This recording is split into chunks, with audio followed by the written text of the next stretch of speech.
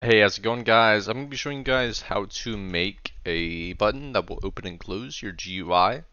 It's actually pretty simple.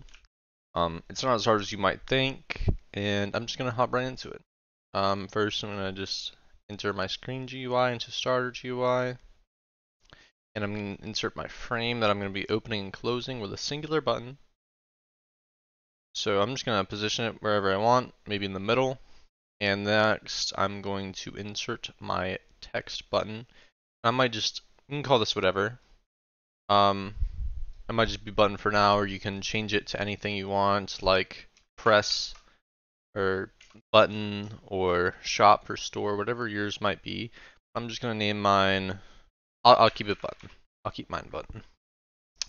And for this frame, um, I'm going to have it not visible for now because you probably don't want your frame visible at the start. But now, heading over to the scripting part, I'm going to come over here, and our local button is going to be script.parent, and our frame is going to be local frame equals script.parent.parent.frame. So what I did was script.parent. So this is our script.parent is our text button, .parent is our screen GUI, and we come back down to our frame. And then I'll reference our frame, or you can change this to whatever name of your frame is. Okay, coming back here, actually, we can just use our button and make a mouse button one click connection. So this will fire whenever we click our button here. And what we want to do is set our frame.visible equals not frame.visible. And you're questioning, okay, well, why does this work?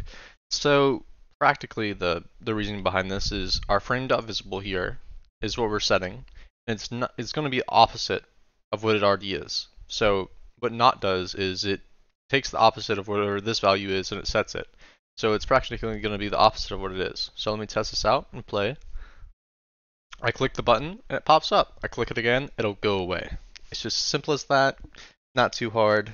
And yeah, thanks for watching. Make sure to like and subscribe, and I hope to see you guys next time.